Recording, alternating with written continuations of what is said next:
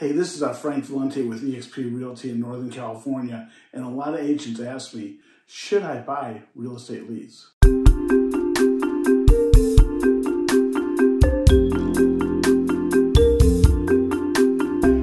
always getting asked, should I pay for leads?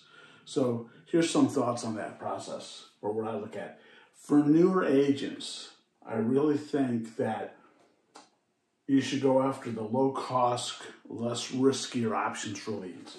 That being your sphere of influence, open houses, and depending on your market, maybe if there's some expired listings for sale by owners.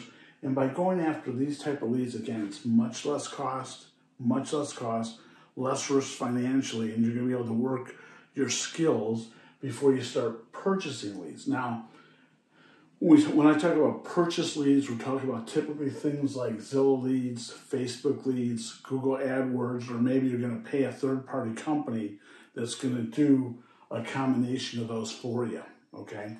So here's some considerations. The first consideration is think of a budget. Think of, what those leads are costing, what they're guaranteeing they're going to give you. So you got to have a budget. And also, you got to be able to hold that budget accountable. So typically a new lead program, I think of a 3-month run to get some traction. And I certainly don't want to go beyond that if I don't have traction. So I want to be able to budget for maybe 3 months and not really get a lot of revenue out of it. Also, if I'm signing up for a program, I definitely am wary of anything that's going to be more than a month-to-month program. Maybe a lot of times you may have to sign up for 2-3 months and then month-to-month, but that is a max. Absolutely, that's a max. You want to have something that you can get out of.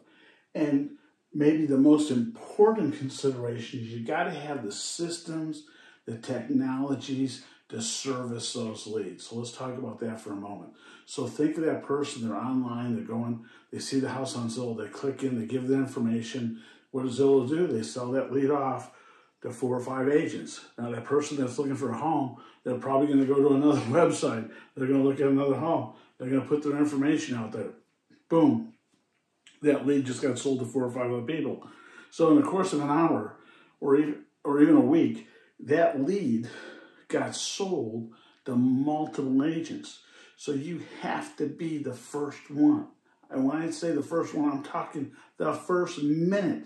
So it's coming in on your iPhone. You're driving. You hear the thing beep in. Pull over. Take notes. Be safe. Get back on the road. You're at dinner. Excuse me, I got to take this call.